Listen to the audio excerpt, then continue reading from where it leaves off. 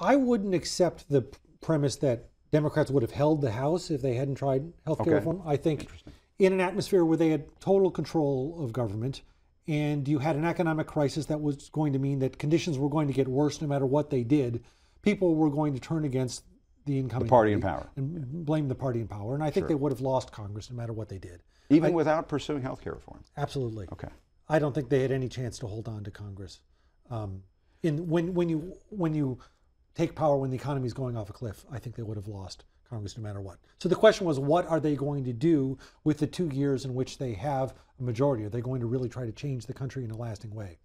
And they did. This was their chance. This was their chance. Yeah. You had, like you said, a lot of people in even the Democratic Party, let alone the whole political establishment, urging them not to do this. It was the conventional wisdom, really, in Washington, that he was making a huge mistake by going forward with healthcare reform. I think he saw it as a moral imperative. I think he was right to do it. There were moments when he had to decide whether he was going to go forward. Healthcare reform was dying by the fall.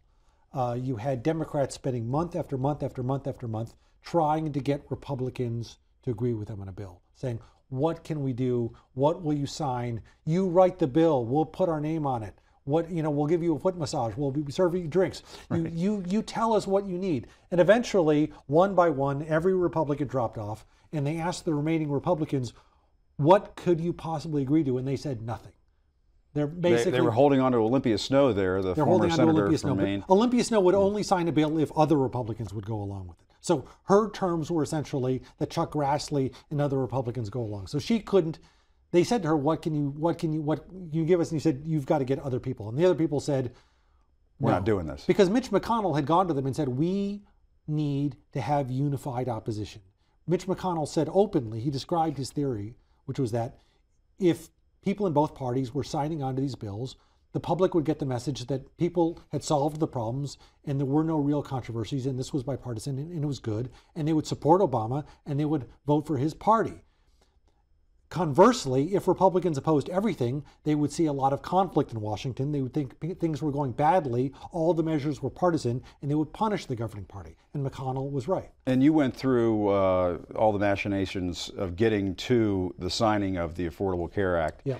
And initially, there was this thing called the public option, right, which was attached to essentially Mitt Romney's version of health care reform. Yeah. In Massachusetts, which people call Romneycare, right, which in the heart of that is an insurance mandate that forces you to buy insurance. And right, that insurance mandate is something that not only Mitt Romney supported in right, the past, but other Republicans. It was right, somewhat of a conservative healthcare reform concept.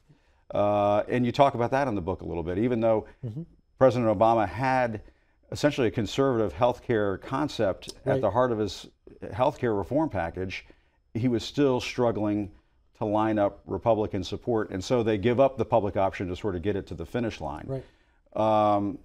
Pretty fast. I mean, of all the legislative pieces of business he had to tackle during his administration, this was perhaps the most fascinating piece of business to watch from a legislative standpoint, just from start to finish. And at the beginning, like you say, Obama favored the public option. So when Republicans had to explain what they didn't like about Obama's bill, they said the public option. They said, the rest of the bill, it's Romneycare, we kind of like that stuff. It's this public option that makes it unacceptable, because they thought that was going to always be part of the bill.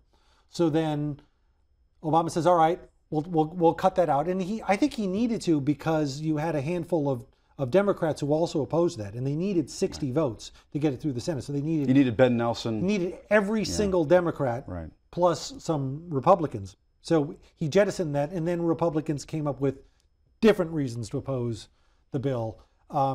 It's notable that the bill, even the one that Paul Ryan was supporting at the beginning of 2009, was very similar to what Obama ended up signing. But it was really the same thing that happened when Bill Clinton tackled healthcare reform in 1993 to 1994, which is Republicans ended up repudiating ideas that they themselves had proposed, because these ideas only served the purpose of allowing Republicans to say, we're for something, just not your bill.